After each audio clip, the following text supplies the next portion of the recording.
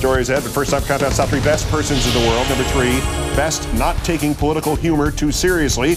Press Secretary Bill Burton of the Obama campaign saying to the LA Times for a story on a perception that Saturday Night Live might have tilted towards Senator Clinton, quote, frankly, Barack Obama knows he's good enough, smart enough, and gosh darn it, he's won more states, more votes, and more delegates, and that's what probably matters more anyway.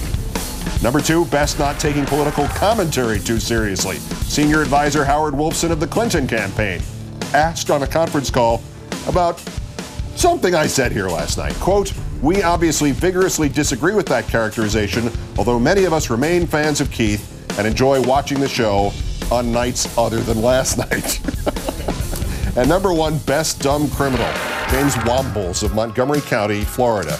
He's in the jailhouse now, accused of multiple burglaries in Clark and Miami counties in December and January. This happens. People commit crimes. People get arrested. But at the time of the burglaries, Mr. Wombles was on probation for another crime.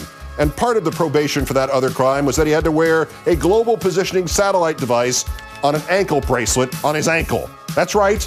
He robbed a series of stores while wearing equipment that constantly transmitted his whereabouts to the police.